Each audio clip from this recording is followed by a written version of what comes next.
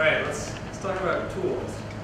So let's say you need to build a tool to profile or analyze or monitor a large modern program, like a web server or a web browser.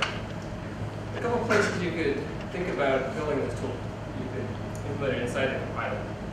But the problem there is, for these modern applications that are very dynamic, you're not going to see most of the program. So I've got a picture here. This is actually IIS, but the web browser and other things can look very similar. The actual core executable of this program is a tiny part of the whole thing. So if you put your tool in the compiler, you're not going to see too much. You can do it in the linker, and you can see even the shared libraries that are statically referred to. You can go and instrument those or something. But you're still not going to see things like plugins. Right? Those aren't defined statically at runtime. So you don't know what those are until you're actually running the program. You can try to put your tool in the loader itself. You can see what libraries that are in. But if you want to build tools that are targeting all the code that's run, you're still going to miss things like dynamically generated code, a JIT, say a JavaScript, or Java or .NET. So I'm going to talk to you about a tool platform that's really targeting these dynamic applications. It's got a funny name, I'll explain later. DynamicRIO. So it's going to operate at runtime so that it can see everything that's going on. And this will let you build tools that aren't limited to just a portion of the application. All right? So it's going to run on a stock operating system, commodity hardware. It's going to insert itself between the application that you want to target and the underlying platform. So first I'll describe how the system works. I'm going to give you a couple example tools that we built using this system. At the end, I'll talk about some specifics of how it became open source, some of the history. So if you think about, you want to take a running program and go insert some code that's going to gather some information for profiling, or it's going to do some monitoring for security purposes. If you think about how you might go about doing that, one thing you can do is go and look at the actual loaded code of the program and go modify it. You go stick in a jump to your instrumentation code and then return the original program. Here we're targeting the Intel architecture, x86, and there's a big problem when you try to do that. You've got variable length instructions. So I don't know if you're familiar with, ever looked at disassembly. These are x86 instructions. See this? These are the actual bytes encoding that in the red here. On the left is an address. Since they're variable length, when you go to insert your jump, if you want to reach somewhere meaningful, you need to stick in this 5-byte jump, it turns out. And you end up collaborating multiple instructions to stick it in there. And you don't really know where all the entry points are. So if there's a jump that targets an instruction in the middle of where you put your jump, you can have garbage when it goes in. Right? So it's not really feasible to go stick in these jumps at random places in the running program. You really need some kind of indirection. So maybe the first thing you might think of is having an interpreter. Right? So instead of actually running the original program natively, we're just going to emulate everything. Right? We're going to read all the instructions in, keep all the machine state ourselves. And this would work fine to build your tool. It's just going to be really slow. Right? So we've got a number down here, 300x. That's probably average for a typical interpreter. Now, there's one insight we can make here that for most tools, most of the code you're running is the same as the original program. Right? So we don't necessarily need to emulate everything. What if we made a copy of all the code? Okay? Then we can run the code natively. And all we do is we take all the branches. And we have all the branches come back to our runtime system. So now, we've got it off in the software code cache over here. We can go insert instrumentation in here and put it in the middle of the application instructions. So we've got freedom there because we're building this up. We don't have the restriction of trying to modify the original code. And if you do something like this, you're still essentially emulating all the branches. You're about a 25x slowdown. It's a little better, but it's still kind of slow. So one thing we can do is, here's the original program. Here's the function foo, and you've got a conditional branch. Those back together, calls bar, and this dotted line is an indirect branch, it's a term. Okay, turn it back. So we're going to build this dynamically. So we see the path A, C, D, E, F, right? And we know that A is going to go to C. So we don't really need to emulate that interpreter. We can put a direct branch over here, right? So it's only this indirect branch down here between E and F that we really need to emulate to make sure we go to the right place. So putting that in there, now our system is down to about a 3x slowdown. So this is more reasonable. This may be good enough for the developer. But if you want to build something that could, say, apply to a program in production environment, this is still too slow. So we can go after this indirect branch overhead. So instead of essentially doing a full context switch to your interpreter from the native machine state of the application to your runtime system, you can have a fast table lookup. And the indirect branches, they need to target the original application addresses. So the lookup is just going to figure out where the address for F here is located in your cache over here, right? This is just a simple hash table. And that goes a long way to making a usable system. That runs about 20% overhead on average. And there's one more simple optimization we can do. We know that these branches that we're going to take here, we can just collapse those and build what we call a trace. Right? So now we've got this sequence of code here. It just follows straight through, and we can even go through our indirect branch there by putting a simple compare to see if the target is the same as it was when we built the trace. Right, so this gives us another 10%.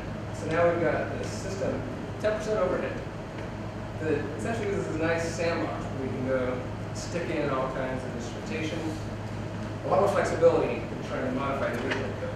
Right? So now we can target a random application and go put it in monitoring code or what have you. And what we can do is we can take the underlying system that's doing all of this copying of code and branch manipulation and make an API on top of that.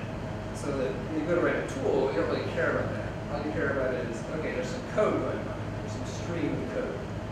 And I want to insert some instrumentation, or I want to change the code.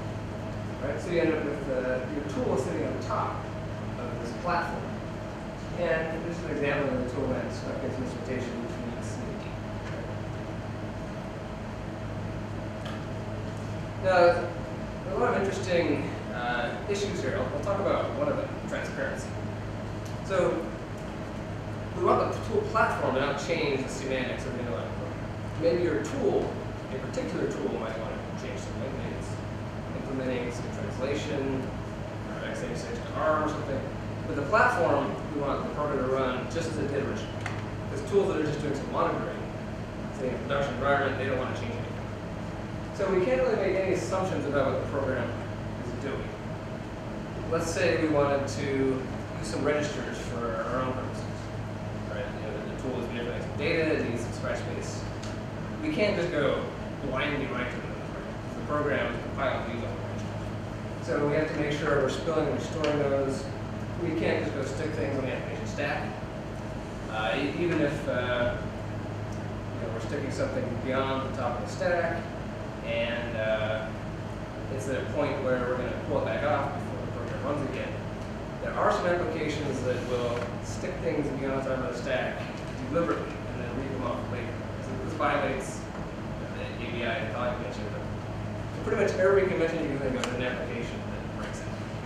And your tool system is going to break that application if you make these kind of assumptions. So this is kind of one of the big drawbacks of doing the software code cache. Now you're really running everything in a different place, and you want to pretend that it was running in the original place.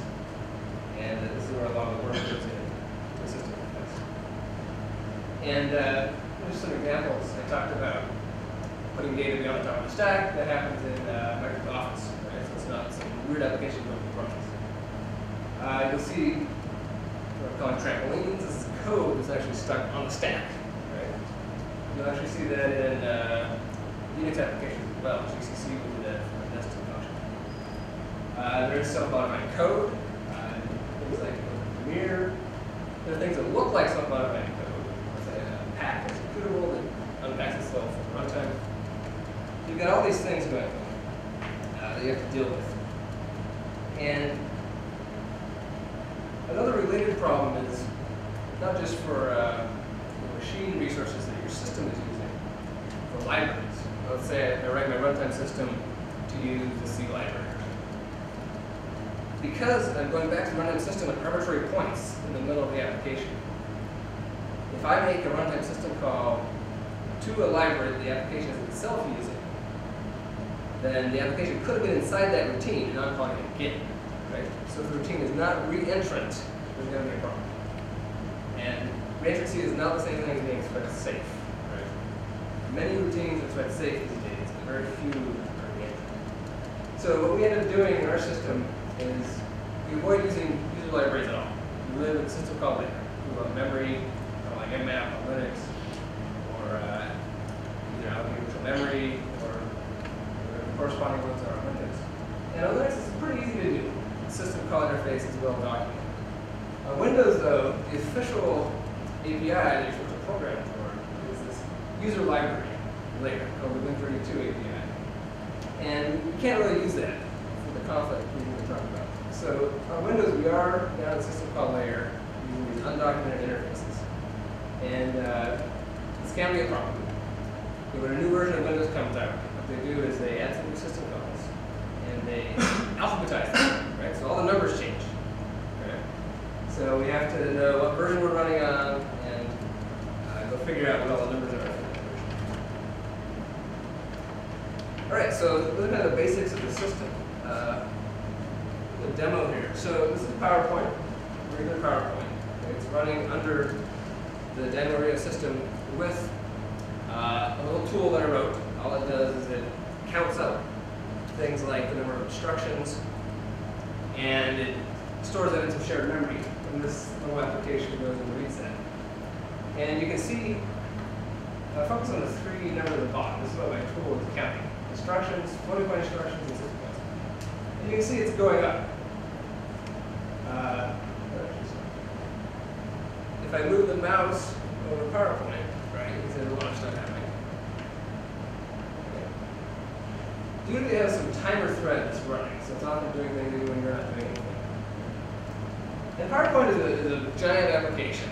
You know, it's got a whole bunch of threads. Let's see. It's created a total of 28 over the lifetime, 14 simultaneous. Let's see, we've seen 470,000 basic blocks. Right? So it's a pretty big application doing lots of weird stuff. Right?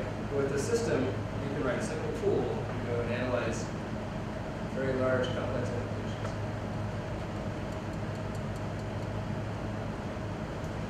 Let me talk about some larger tools. So one is in the area of security. I'll give you a little background on the security attacks we were targeting here. So we're targeting what are called memory-based attacks. So this is where an attacker is going to come in and clobber some stored address, usually, that's in the address space of some target application. And let's say it comes into the network, it sends some malformed data, the application doesn't properly check the bounds or some aspect of the data, and ends up able to corrupt some piece of memory inside this application. And usually what it does is it tricks the program into running some code that's included in the data that it's sent in. Okay? And usually you like to target a privileged application so that you can then make some system calls and do something malicious. Okay? So you got kind of a couple of steps. You're going to corrupt some data, and then you're going to take over the program code, get it to run your malicious code. Okay? And there are a number of different types of data you could go after, and you can try to corrupt. Most of these are stored addresses for indirect branches. And they're there for a lot of reasons. You've got return addresses. So x86 is stored on the stack. That's a common thing to try to overwrite. You can have exception frames. You can go after B tables, not storing the language. You know, all of that is stored all over the place. Right? And they're used for legitimate reasons. And they're there for a reason. They give you indirection, they give you some power. And